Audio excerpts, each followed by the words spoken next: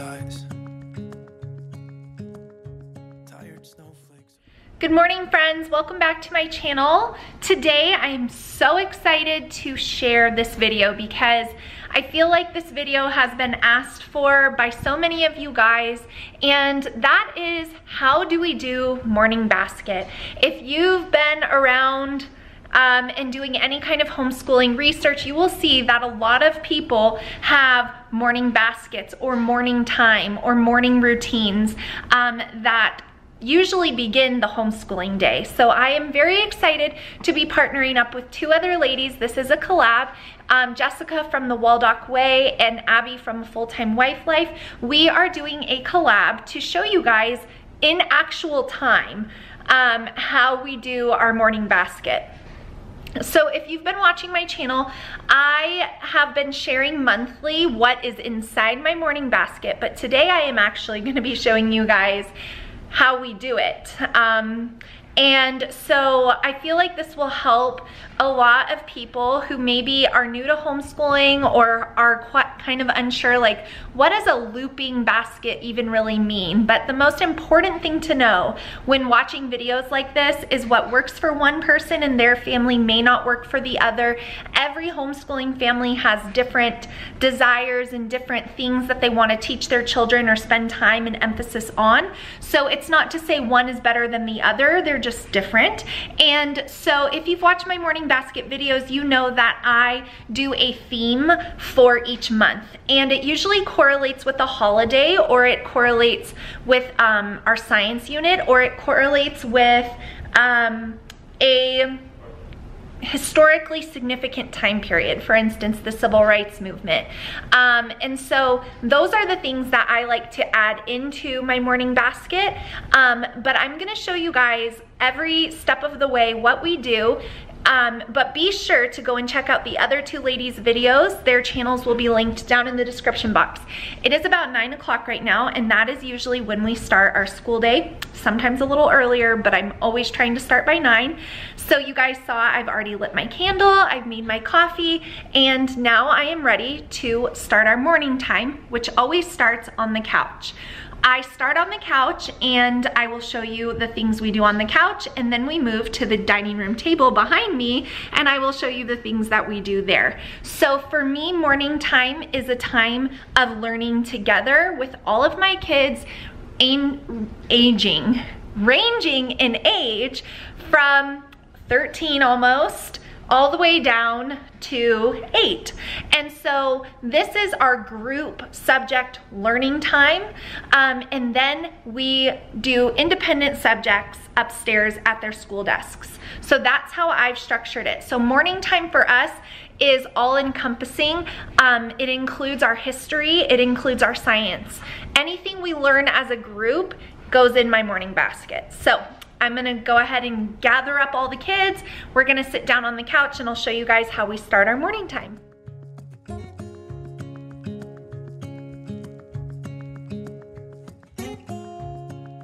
All right, so here is my morning time basket. I've done so many videos showing you guys what's in here, so go ahead and watch those videos if you wanna see.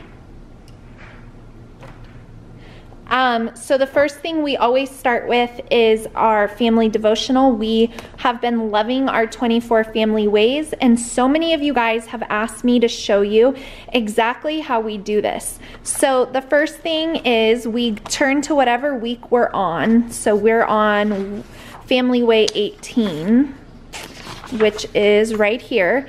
And then it's very easy to see. So day 1, it starts with asking a question. So I usually do both of them. Then we read the scripture that's referenced here. Then we talk about it. And then we pray together over everything we read. So it goes day 1 through day 5. And I just follow it exactly like that. This has been very, very beneficial to our family. And on the back, we kind of talk about the different character traits. And then this is where we get our scripture memory from. that they work on.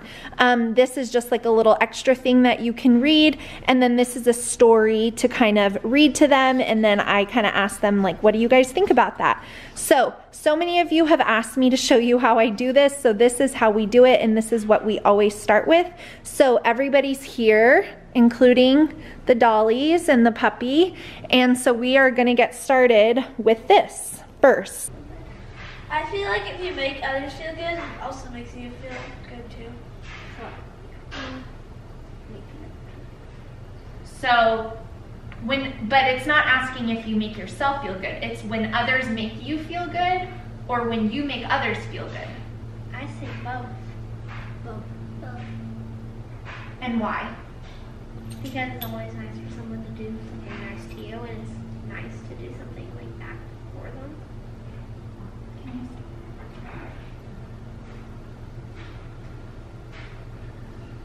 So in the Sermon on the Mount, who remembers where in the Bible the Sermon on the Mount is given? What book? It's when Jesus, it's one of his most famous teachings. Matthew? Good. Jesus explains why loving others from a new heart is more important than law keeping. He starts with the blessings of the Beatitudes, and the Beatitudes are things that you guys will hear about a lot. They're attitudes that Jesus basically gave, saying, be like this, be like this, be like this. So this is in his Sermon on the Mount, which is in the book of Matthew, like Caleb said. So I'm going to read Matthew 5, 1 through 12. So it says, Jesus saw the crowds, so he went up on a mountainside and sat down. His disciples came to him, and then he began to teach them. He said, blessed are those who are spiritually needy. The kingdom of heaven belongs to them. Blessed are those who are sad. They will be comforted. Blessed are those who are humble. They will be given the earth. Blessed are those who are hungry and thirsty for what is right. They will be filled. Blessed are those who show mercy. They will be shown mercy. Blessed are those whose hearts are pure. They will see God. Blessed are those who make peace. They will be called children of God. Blessed are those who suffer for doing what is right. The kingdom of heaven belongs to them. Blessed are you when people make fun of you and hurt you because of me. You are also blessed when they tell all kinds of evil lies about you because of me. Be joyful and glad. Your reward in heaven is great. In the same way, people hurt the prophets who lived long ago. So, the word blessed means happy is. According to Jesus, who is the only one who is really happy? People who have the Holy Spirit. God. People who have the Lord. Why are peacemakers happy? Libby? Because I have God with them. True. Being reminded of all of those attitudes that we want to emulate in our own lives. I thank you for the blessing that it is to be able to teach my children at home your word and your truth. I pray that this week's family way of being peacemakers would transcend deeply into our lives. You know that we struggle in this area, and I pray that each of the kids would choose to be peacemakers instead of starting arguments or speaking unkind words or doing things knowingly that it bothers the other person. I pray that you would help all of us cultivate more of a desire to be peacemakers, knowing that we will be blessed because of it, and our home will be filled more with peace instead of arguments. We thank you for this time. Please be with us as we go about our day and complete all of the work that you have for us. So after we finish up with our 24 family ways and our prayer, then I will usually move on to some of the additional books that I have picked up at the library or purchased. And today we are still continuing on, even though Martin Luther King Day has passed. I'm going to read this book, The Beatitudes, because as you guys saw, we just read the Beatitudes, and so I thought that this would be a perfect tie-in. This book is by Carol Boston Weatherford. I found it at the library, but I will link it for you guys. So I'm going to read this one, and then we also have in here a weather book right here, Extreme Weather from National Geographic. We are going to be doing a science lesson today. Our science is weather from The Good and the Beautiful right now. And so I am going to not read this entire book because it's pretty long, but I'm just going to kind of flip through it and kind of outline some of the things that are in here. So that is what we are going to do next for our morning time. Attitudes right from the scriptures we were reading, Matthew 5, 3 through 12. Is this a Christian book? We'll see. So it says, since the first African American churches were founded in the 18th century, Black religious organizations have brought biblical values to bear on the freedom struggle. Black ministers preached against the institution of slavery, and slaves sang spiritual, promising deliverance from bondage. African Americans drew on that same faith during the segregation era, which we already learned about, the segregation. And when the masses rose up against racial oppression during the civil rights movement, they were emboldened by a belief in a just and compassionate God. They trusted that God was with them and that He would set them free. So the first one says, I am the Lord your God. I was with the Africans who were torn from the motherland and cramped in the holds of ships on the middle passage from Africa to the Americas. I heard them chant, Kumbaya, Kumbaya.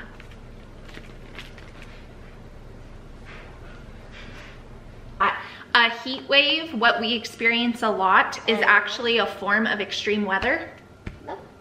That's why they put out the extreme heat advisories, the warnings, because it's so hot that you can, it's too hot for you to really be outside. You can actually die from dehydration or heat exhaustion. So anytime the weather threatens your life, that's so here's a heat wave. Right here, here's some pictures of what that looks like. And it has this interesting fact that Why are kids hugging each other? Oh, they're just playing in a fountain during a heat wave. Okay, see, I didn't really understand. It says, want to know how hot it is outside? Listen to a cricket. By counting the number of times a cricket chirps, you can calculate the temperature. Here's how. Count the number of times a cricket chirps every 14 seconds, and then add 40 to that number. The total is the temperature in Fahrenheit. That's interesting. So a heat wave is defined as if it stays abnormally and uncomfortably hot for more than 2 days. It is a heat wave, and it can be very dangerous. Hot temperatures can lead to many heat-related illnesses. When you get sick from extreme heat, it's called hyperthermia. Hyperthermia is when your body's internal temperature gets too hot, just like when you have a fever. What's it called when you get too cold? Hypothermia. Hypothermia. Sit up. What can I do? Thank you. And cross your legs. Then Cross your legs. you can do. Are you being a peacemaker? It's Kylie. You're distracting Cross me. your legs and keep your feet still. You're Thank you. distracting me. Okay. So during a heat wave, you should stay indoors, wear loose-fitting and light-colored clothes, drink a lot of fluid. That's fluid. Waters. Waters. It can get so hot during a heat wave that train tracks can bend. Wow. Yeah. Did I show you? So cold waves is basically the opposite of that. Yeah, I just get. Okay, so now we just finished these 2 additional books that I am reading to them, that we just finished reading. So now we are gonna head over to the kitchen table right over there for our science lesson. And then once we complete our science lesson, that is when I will read aloud, probably about 2 chapters of our read aloud, just our family read aloud right now. And I usually do that while they have a snack after breakfast and before lunch. So that is what is next on our basket time for this morning. Just to give you guys a time check-in, it's about 10 o'clock now. So we've been going for about 45 minutes. So we're gonna head over to the table now and start on our group science lesson. While you guys shade in whatever graph for the weather we're having today, I want you to listen. In the last lesson, we learned that air is everywhere around us, that air does or does not take up space. It does. And that air has weight. The weight of air presses down against the earth and the objects upon it. We call this pressing down of air what? Gravity. Air pressure. Today we're gonna learn more about air pressure and how air pressure affects the weather. So we have the definition right here of air pressure, and it says the weight of air pressing against an object. Oh, but usually it doesn't press down very hard. Like if that doesn't work, just put an X on it. So we're gonna learn what air pressure is. So the first thing that you guys need to do is, does everybody have a pencil? Now that everyone has a pencil, I want you to label the side of the paper 1 through 5, but leave a couple of lines between each one so that way you can answer the questions that we're gonna write down. So write 1, and then skip a few and make 2. Skip a few, make 3. There, keep going all the way to 5. 4, do 4 here, and then 5.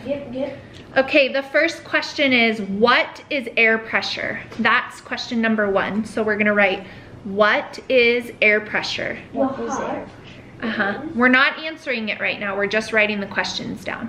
Air pressure. Press. P-R-E-S-S-U-E-U-R-E. I spelled it right. S, 2 S's, U-R-E. And we need question marks. I love question marks. Okay, number 2. Does air only push down?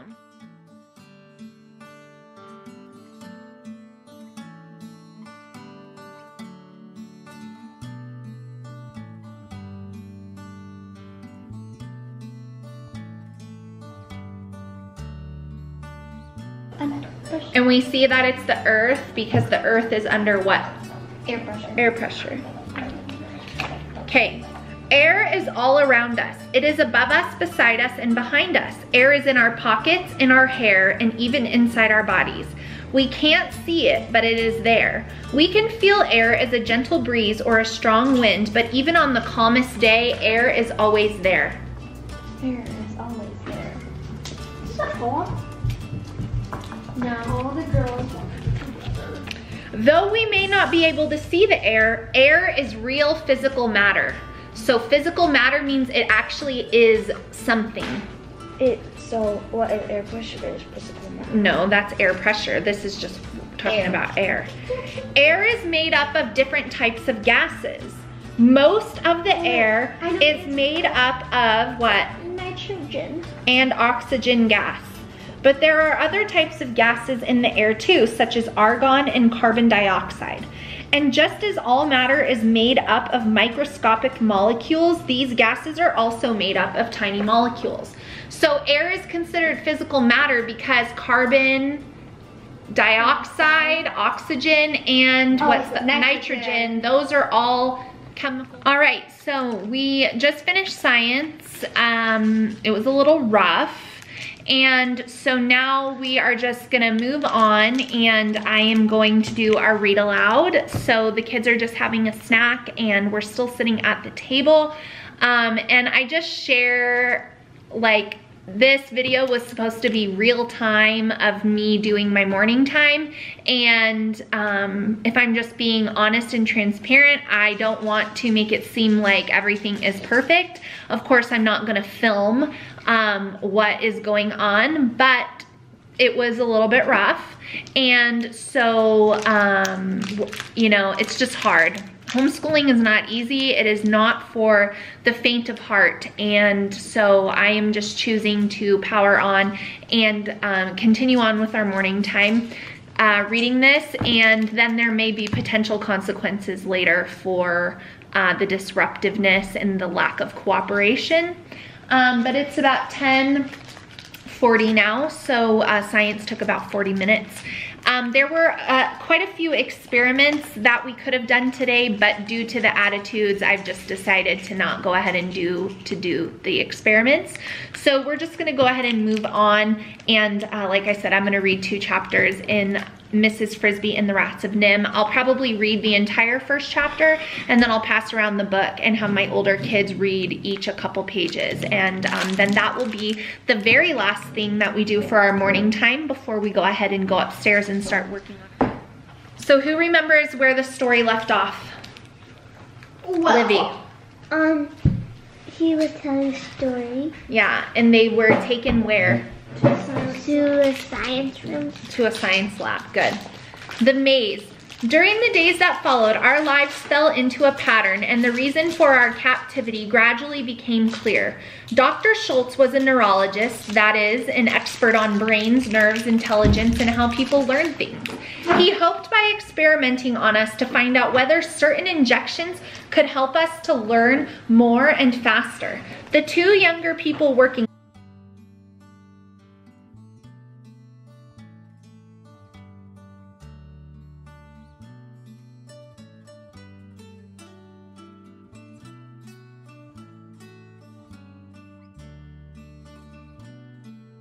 him up. He submitted meekly enough, and in a short time he was back in his cage. Yet he had learned some things. All right, you guys, so that is gonna be it for this Do My Morning Basket With Me in Real Time video. It is 11 o'clock now, and so we are gonna head upstairs and they are gonna start on their grade and age level specific work. I hope that this helps you see how we do morning basket. Sometimes my books are different. Sometimes we look at different things. Sometimes we're doing art. Sometimes we're doing geography. That's the beauty of it. You can really make it whatever you want it to be, and you don't have to do the same things every day. So I hope you guys enjoyed this video. Make sure you check out the other ladies' videos who also did this collab with me. Thank you guys so much. Give me a thumbs up before you go, and I will see you all in my next video really soon. Bye, guys.